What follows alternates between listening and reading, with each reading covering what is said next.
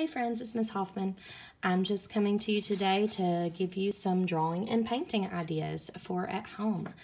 Now, I know not all of you will have paint at home, so over the next couple weeks I'll be posting some ideas to be staying creative at home, and I will try to make sure that we will do painting options, drawing options, things that we can maybe do at home. For this particular project, I will show you drawing options and painting options.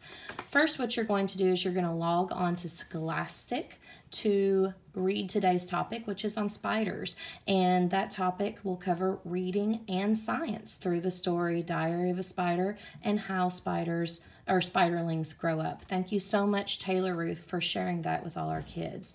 You can log on to that with their free logon, which is right there as you sign in. As soon as you read this and you think about spiders and maybe draw some of your own spiders, you can do this art activity too. Did you know that spiders can have 6 to 8 eyes? And even though they can have up to 8 eyes, sometimes they have a hard time seeing. And their silk, which is what they make their webs out of, are very, very, very strong. Even though we can walk through a spider web, it's because it's so thin. But if that same type of web was made as thick as a pencil, they say that if you spread a spider web that was as thick as a pencil across an area, it would be strong enough to stop a plane. Scientists are even trying to use spider web type material to create bulletproof armor and ropes for rock climbing. So that is really cool. So what we're going to do today is we are going to draw spider webs. So Miss Taylor Ruth on the 2nd grade page at Jessie Stewart is having her kids draw spiders after reading these stories and answer some spider questions. So we're going to pair with that and draw some spider webs. I hope you can see my AV equipment at home is not excellent. So first what we're going to do is we're going to learn how to draw a spider web. We're going to keep it pretty simple. You can make your spider webs more difficult than this, but we're going to keep it pretty simple. What I'm going to do first is I'm going to draw a big plus sign through my paper. Now I'm doing this with marker just to save a step, but we've learned in class it's best to always draw with pencil first. That way if you mess up you can erase. Then outline with marker, and then fill in with whatever type of drawing material that you want to fill in. So I'm going to start with marker just so you can see. I'm afraid if I was doing it with pencil, you wouldn't be able to see. Next, I'm going to draw an X through my paper. Now, if I was going to do that, I might get off center. So what I'm going to do is I'm going to go from the middle to the corner, from the middle to the corner, from the middle to the corner, from the middle to the corner. We've done that step a lot as we've done perspective drawings, which we might review some over the next couple of weeks.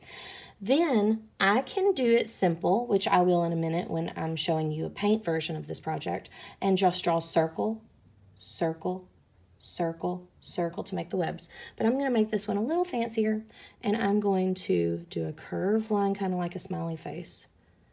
Curved line like a smiley face. Curved line. Curve line. And I can keep these as close as I want or as far away as I want. If I keep them really, really close together, it'll start looking like an optical illusion and make it look like it's going down a tunnel. Now I'm going to do the same thing here. Connect from here. I'm going to start where I left off and connect it over, making the same number of lines in each section so it looks like it's woven together. Make a nice strong weave for this thing, and I put a few more, but that's okay. And then I'm going to go from here, over, from here, over, from here, over, and I'm going to continue making the same up through here since this section was longer. From here, over, over. And as you see, you would just continue to do that, and then you fill in the whole paper. I have one that's finished that I then went through and colored in using an AB pattern there. I have purple, green, purple, green, purple, green, purple, green. So those are cool colors. We know that those are colors that look cold. The cool colors are the 3 last colors in the rainbow. So our purples, our greens, and our blues. And so that kind of gives it a cool effect. So we have our spider web that is all filled in. Looks very cool. You could go back in and add a spider, or maybe draw a spider and cut it out and add a collaged effect. Our collage is when we cut in our glue. All right, another way that we can do this, if we're missing our paint and we're missing painting during this time, is we can draw with a marker. We don't have paint at home, no problem. We can use our marker and we can do a plus sign through, but use a thick edge. If you don't use the chisel tip on your marker and you turn it, excuse my marker fingers, you turn it on the side, you can make a thick long line like that, thick broad line. And then we're going to make our X, corner to corner. Whoop, mine is crooked. I'm trying to not knock my camera over. And then you go through and do the same thing, only I'm going to alternate. I'm going to go purple line, blue line, making sure my lines are thick, purple line, blue line. Now, I know I just said that we would be painting, but not all of us have watercolor sets at home over the next few weeks. We don't have the watercolor sets like we have at school. So I'm going to show you a technique that you can use with Crayola markers, because these are water-based markers. They have pigment and water in them. So if you add more water, it waters it down. So here I am with a finished one, just like on the Food Network shows where they put something in the oven and then pulled out a finished one. Here's a finished one, and it's all done. Now I'm going to take some water. I'll just have a little mason jar with some water in it. And I'm just going to use plain water here. Now, since our marker is a water-based marker, this will not work with Sharpies because they're permanent ink. But since my marker is a water-based marker, I'm going to get my paintbrush wet, and I'm really going to go on that line, that thick line that I just made, and I'm going to get it wet. After I get it nice and wet, it turns into paint, and I can fill in that section blue. I'm going to rinse out my brush in between colors, just like if we were using a watercolor set. I'm going to get my purple line really nice and wet. Lots of water there, and then I'm going to bring it up. And it's going to kind of turn into a paint pigment, and I can paint in that section purple. So if you're missing your paints, you don't have your paints at home, you can do this with markers. I'm going to get my blue line nice and wet. Bring it up, and it's going to fill in that section blue. And I can continue this. I can do this same technique, drawing hearts all over my paper, stars all over my paper. I can write my name in cool graffiti type bubble letters and fill it in, and then we don't have to miss our paints anymore because we have paint from markers. With our cool colors, remember when we see cool colors, we go brr, and if we see hot colors, we go woo, hot. Does anybody remember what we say if we see a neutral color?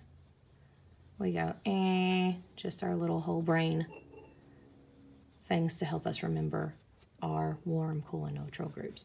And then we would continue with that. Now, if you do have watercolor paints at home, which not all of us will, but some of us might have some watercolor sets at home, we can take a piece of paper, lay it down.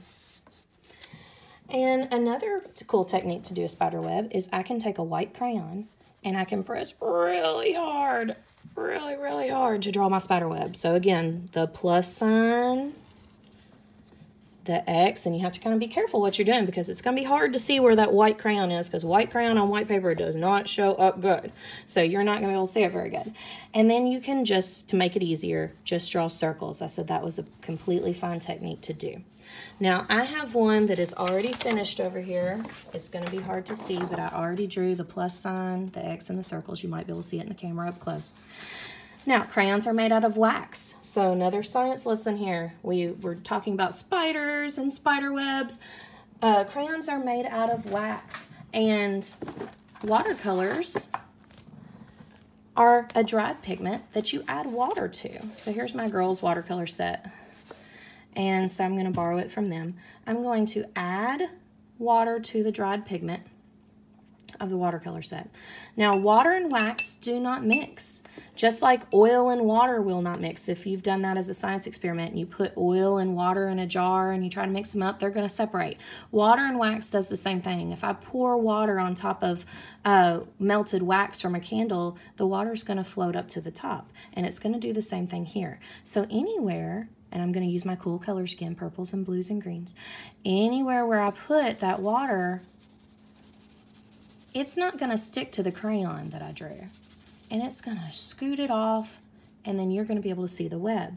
I call this the magic paintings with the kindergarten kids, but you guys know that that just means that the water won't stick to the wax, and it pushes it off. It says, get off me, I don't want you on there, and it will show up the white crayon that you drew.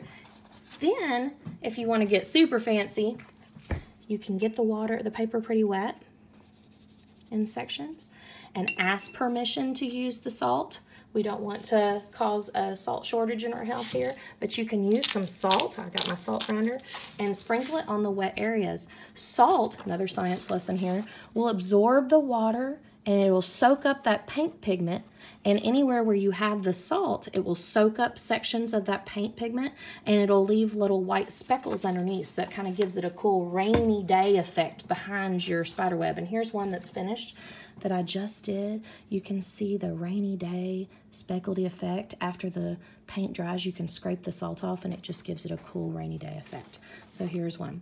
So you have learned how to draw spider webs with markers. You have learned how to color your spider webs with cool patterns. You have learned how to make your markers into paint, and you can use that with any project, not just the spider web project. And then you have reviewed your watercolor wax resist on how to make spider webs, and with this cool salt technique. I hope you try one of those. If you don't have the supplies that you need at home, you just bank this information into your head, and when you return to school, I will let you borrow some supplies to make these. Thanks. I miss you guys. Bye.